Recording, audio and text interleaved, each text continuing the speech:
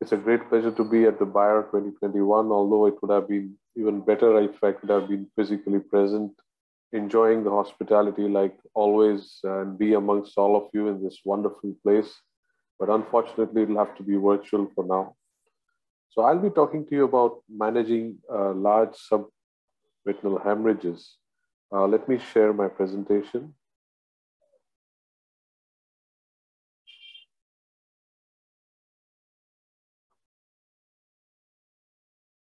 So management of a large submacular hemorrhage. I think there are many ways to manage these entities, and a lot of different techniques are there about how one can go about managing these very difficult situations actually.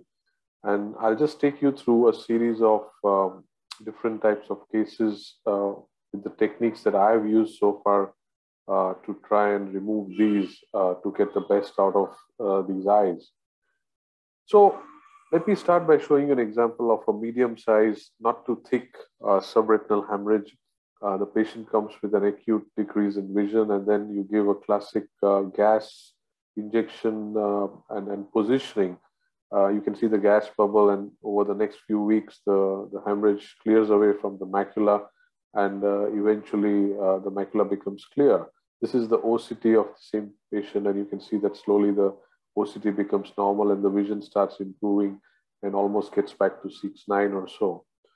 But the problem is when you see a thick, large hemorrhage like this encompassing the macular area and very thick.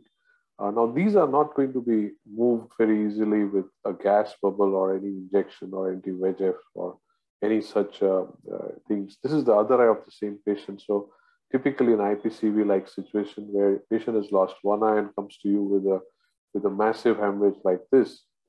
And that's where the problem is. So what I use for these patients is a technique like this, where first of all, go and do a vitrectomy, remove all the core vitreous which is there. You can see how thick the blood is and very solid looking, the whole content. It's not liquefied like the subhyaloid hemorrhage. So first of all, go and remove the whole hyaloid. Also do a triamcinolone staining so that we know that the hyaloid is removed in toto. So you can see that slowly the whole hyaloid is removed. After that, I put in some perfluorocarbon to check if the blood moves, but you can see that it doesn't move. So once the perfluorocarbon is in, I do diathermy to the temporal half of the retina in order to create a sort of a area where I can do a large retinectomy. So just beyond the borders of the diathermy, I cut the retina in the periphery and expose that whole area. Then the perfluorocarbon is removed, and then I invert the flap of the retina, which I've cut. This is like creating a giant retinal tear. For this maneuver, one could use multiple instruments. You could also put a chandelier and then use bimanual or and gradually remove the whole flap from the underlying thick tissue of blood that you can see. Slowly that whole area is exposed well, and I gently try to remove it by aspirating it with the cutter, nudging it into the open. So the bare choroid is open and all the blood over it. So gradually with suction, you keep on debulking it, removing it. You're not worried about the retina here because you reverted it to one side. And slowly, as soon as all this blood clears up, the view gets a bit better, and a small portion of the tissue with the membrane is remaining, which is getting cleared right now. And once you're sure that all that is cleared up, gradually, the last bit of the tissue coming in, and now this is a bare choroid.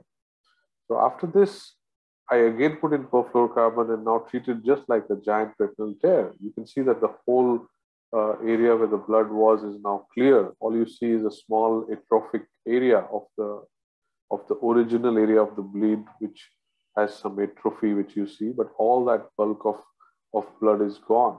So slowly fill it up with perfluorocarbon, do a good 360 laser, exactly like a giant retinal tear, and then I put the retina back and put oil inside. This is the post-op picture of the patient. This is a month after.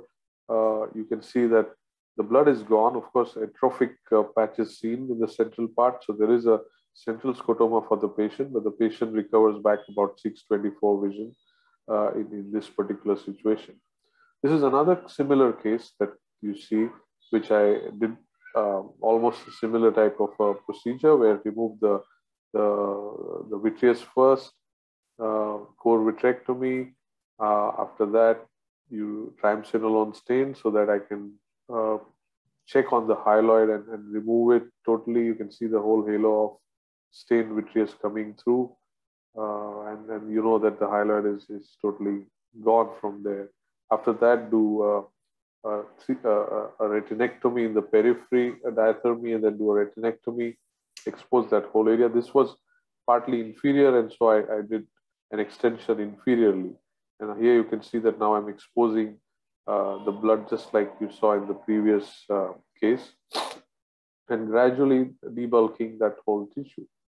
You can see the same procedure, and we take away the last bit of the membrane and the blood, and after that flatten it using perfluorocarbon like a giant tear, 360 laser, and then oil.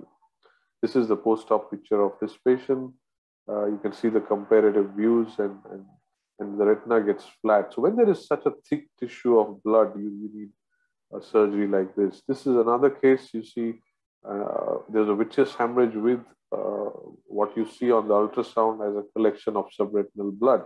We could not visualize it, but on table after clearing the hemorrhage, you can see that there is a thick collection of blood which is there.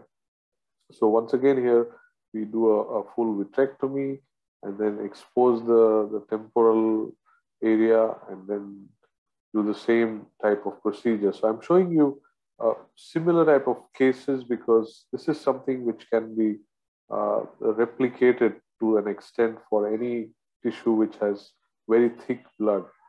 But of course, a thinner amount of blood which is there, you could use gas positioning, TPAs, other things. But here, this thick tissue, because a lot of them also have membranes here, which create a lot of thickened tissue, which is not going to flatten, where the retina is not going to flatten over it.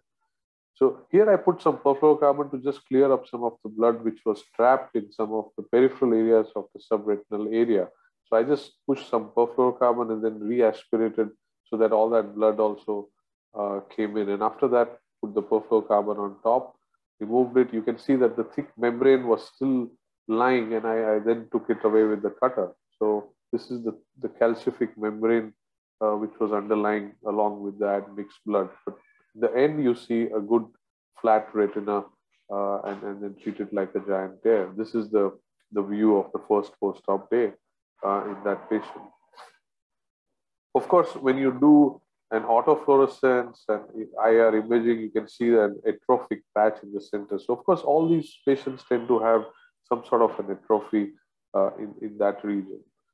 Now I'll show you a smaller size thick blood collection where we do surgery. And here I do a localized posterior retinectomy instead of something much larger, because those cases had a much larger, almost like creating a detachment. And those are ideal for what I showed you. But this one is posteriorly located. But of course, first of all, you do a vitreous removal, hyaloid removal carefully. And here you can see that I'm trying to do a localized, very fine diathermy just under the inferior arcade, within the inferior arcade, which is where underneath is the blood as well as a membrane lying in that area. And after that, I use a cutter. The cutter is at a very low cut rate of 100 cuts a minute. This is a 7,500 cutter, but I've reduced it to 100. So it's very controlled. It's like a scissor. It just goes cut, cut, cut, cut, so that you don't inadvertently cut more tissue than required. So you have a small smiley shaped incision, and then once you have exposure to the underlying membrane and blood, you use high vacuum and gradually remove this by a gentle rocking motion using the suction of the cutter to hold it well. And you can see that the whole complex of the blood as well as this whole tissue will gradually come on. So the size of the incision has to be made carefully, because you have to imagine the size, which is going to be bigger than what it seems like. And Otherwise, your retinotomy may tear apart.